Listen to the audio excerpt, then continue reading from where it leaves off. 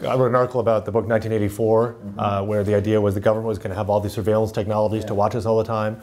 And in a sense, that's been reversed. We are the ones with the technologies to watch the government.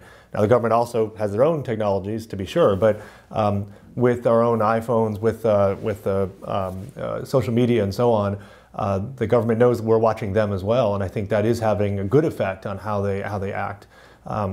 What police used to do 50 years ago in secret, I think we'll never know a lot of those truths. And now it's really hard if you're a police officer. I think every moment of every day on the job, you have to think about someone's watching me. Anything I do could end up as the next viral video that everyone watches. And I think that's got a good effect on their behavior. So virtual surveillance is when the government wants to look at what we're doing in the cloud or in the internet. They're trying to monitor our emails, our text messages, our web searches, and so on. And that has a lot of interesting questions to it because it really depends on the kind of internet surveillance they're conducting. So for example, if they want to monitor our real-time communications, whether it's over telephone or over email or texts, that's strongly protected by the Fourth Amendment and by legislation because that's got the highest level of privacy. Those kind of private communications, we have the highest level of privacy in those communications.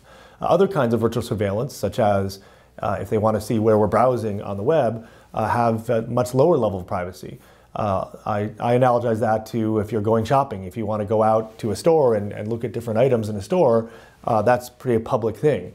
So if you want to go to certain websites, go to Amazon or New York Times website, it doesn't infringe on your privacy that much for the government to know the site that you're visiting. So it really depends on the kind of information they're gathering when they do virtual surveillance. Hyper-intrusive searches, by contrast, are, as the name implies, very intrusive on our privacy. This is when, for example, they want to infringe on our bodily integrity, to take blood from us. That's a very intrusive search. It's when they want to install video cameras in our home, also a very intrusive search. And so these searches, under the law, have the highest level of privacy. You have to not just get a search warrant, but you have to comply with what's called the Title III regulation, which is a congressional act, and you have to make a much higher showing than you would for a warrant. Those are very hard orders to get. And then high volume data collection is something that's very common these days, sometimes known as big data. The government essentially is looking at a lot of information and then using algorithms to compile that data to get information about us. And that's really where a lot of the exciting law is being written about right now. So for example, if the government wants to track where we go on public roads, generally if they want to track where you go on one trip, that's not protected information. Police officers have always been allowed to follow us in a public place. That's not a problem.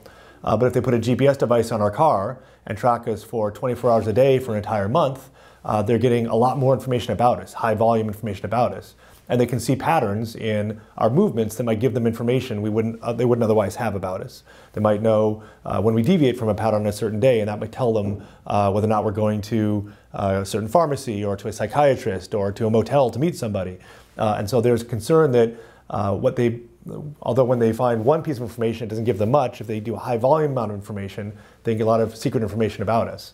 So that's, once again, we're looking for a balance. At what point do we restrict police when they want to compile all this information to learn more information about us?